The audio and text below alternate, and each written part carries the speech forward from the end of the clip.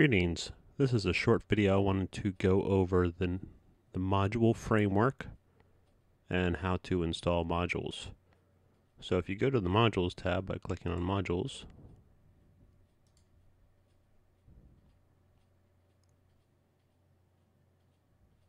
this is not going to look much different than it did before. This area is all the same, but there is some differences underneath the hood.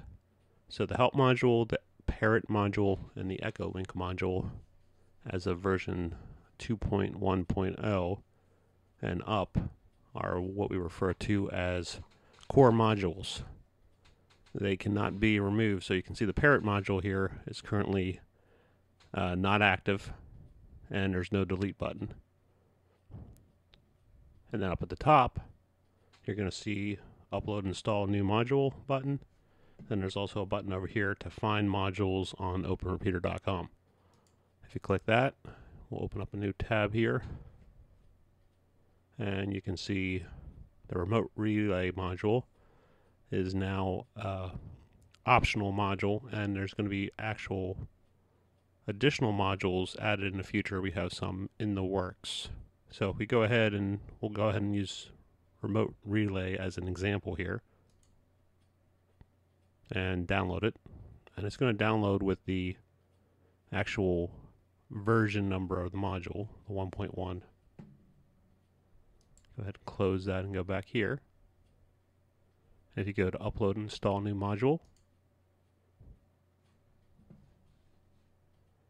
and I'm just going to drag my zip file in here and upload, and just take it a second here, and you'll see it says the remote relay module has been successfully installed. To use it, you must activate it. And to activate the module, you simply just click the activate button here, and to deactivate it, you would do the same. And now you see this one is an add-on module, so it does have a delete option. So you can delete the module, unlike a core module like the parent module or help or SVXLink. So we'll go ahead and activate it again. And if your module does have a settings page, you can go into it, and it will vary from module to module, but it will look something like this. So I'm not going to go into the remote relay module specifics. I'm just going to go ahead and set a dummy GPIO pin here, and with most modules you'll just need to submit the settings. Then it should return back. Then after you're done updating your module, activating it, and setting any possible settings, you would go up to the top and do the rebuild and restart.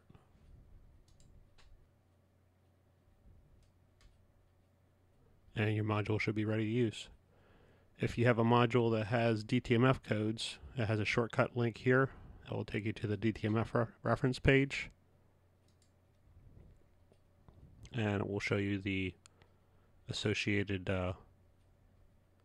commands for that module. And that is pretty much it for the modules, and installing them is pretty straightforward. Thanks for watching.